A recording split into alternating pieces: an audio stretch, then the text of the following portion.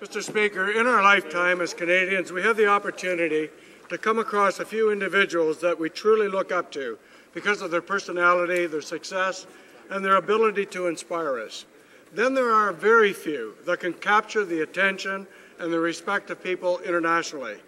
Tessa Virtue and Scott Moir are such individuals. Their Olympic performance at 2014 Sochi Winter Games was stellar.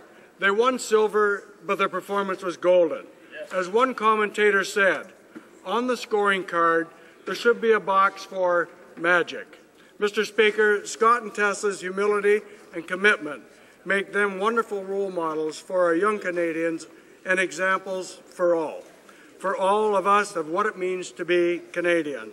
Mr. Speaker, I thank Tessa and Scott for their incredible performance at Sochi, but also to all of our Olympians who make us so proud to be Canadian.